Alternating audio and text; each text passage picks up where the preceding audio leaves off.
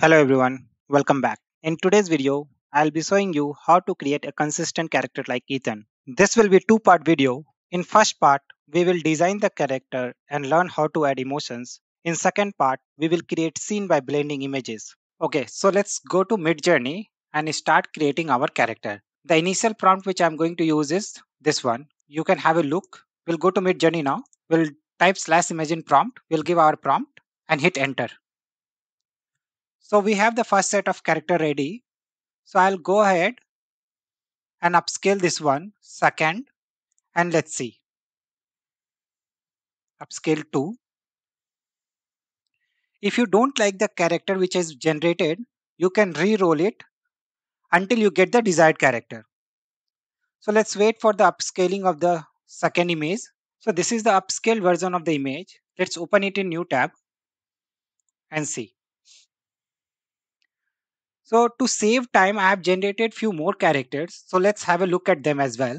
So this is the second set of character and this is the third one. So third one is the one I like the most. I'll be using this for our next steps. Next step is to enhance the quality of the image which we have downloaded. So for that we will use this upscale.media. Click on this upload image and import. Once you import the image, you will see that it is upscaling it by 2x. Here you have an option to select 4x.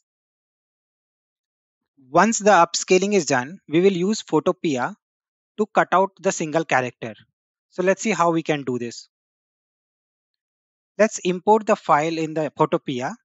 You can go to select option, remove background, select this crop tool and crop out single character.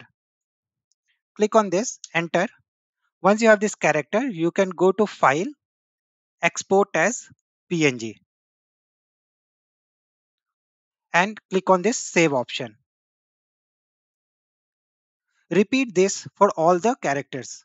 Once our character is ready, let's get back to Midjourney and upload all the files here. Go ahead, select all the files and click on open, click enter.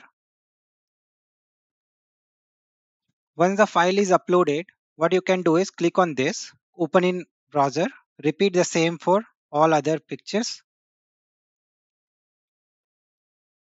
So now I have opened all the 5 images in the browser. What we have to do is copy this URL and keep it safe.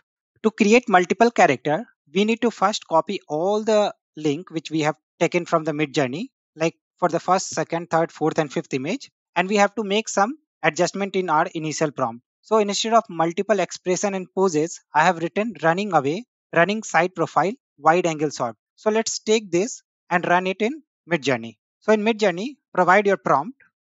So we have link for all the 5 images.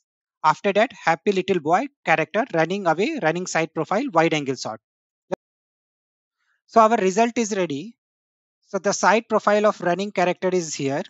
So let's open it in new tab and check out. So you can see by adding all the 5 images, we are able to create a character which looks like running and the angle side is from the side view. This time we will create an angry character. So we will update our prompt little bit more. So here I am writing angry face, raised eyebrow, front angle shot, and the rest of the prompt will remain the same. And I have changed the aspect ratio to 2:3. So let's take this and run in Midjourney.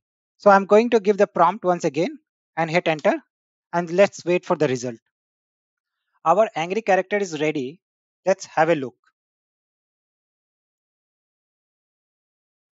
Let's go ahead and try something else. This time we will go for smiling face. So here you can see I have changed the prompt little bit. Smiling face, relaxed eyebrow, smiling lips, front angle shot. So let's take this and run in Midjourney. So let's try and create our smiling character. We'll wait for the results. So smiling character is ready. Let's have a look how it has come. So we can see here, this is happy face. In today's video, we have designed a character with consistent features and added actions like walking, emotions like smiling and anger. And stay tuned for the second part of the tutorial, where I will blend multiple images to create a scene that can be used in children's book. Thank you. If you found this tutorial helpful and informative, please give it a like and consider subscribing to my channel. If you have any suggestions, please leave a comment below.